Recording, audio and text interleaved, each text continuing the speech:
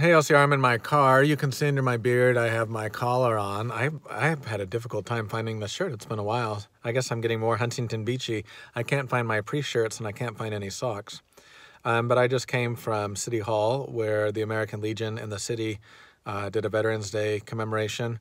And so we just want to thank all those in the congregation who have served or are currently serving in our military, and we remember you with gratitude. I did want to highlight for you that this Sunday is our annual meeting, and it's obviously a little different because of COVID. So if you're at second service, you can simply stay in the church for the meeting.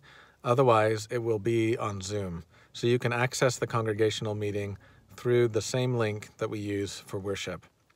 Now, we had to come up with a way that you could vote for both new council members, an MEF board, and the budget, but we were having a difficult time because many of you that log on Zoom log in as more than one person, so maybe a family or a couple. So what we're going to do is for all of you that gather for the annual meeting online or in the church, we will mail you a ballot, and you'll have to the end of December 5th to fill it out and return it. So we'll give you basically 2 full weeks after it's mailed to return it to the church. And so we will present everything at the meeting, but then voting will be done via paper ballot through the mail for those who are present at the meeting. And as we looked at different technological solutions, it just seemed like we were going to run into more problems than solutions.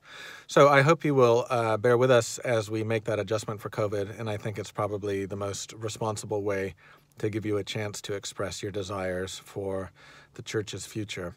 I do want to thank you for your faithfulness. I want to thank you for the ways that you are serving in our community, for the ways that you are engaging and helping us grow. Every week there's a new conversation about something good that God is doing in our church and doing through you. And that's both internally and externally as we look at our programming internally and also our work in the community. So we'll look forward to seeing you Sunday after the second service for our congregational meeting. We'll have some updates about our life together, and we'll look forward to just hearing what God is up to at LCR. God bless you, and God bless our veterans on today's Veterans Day.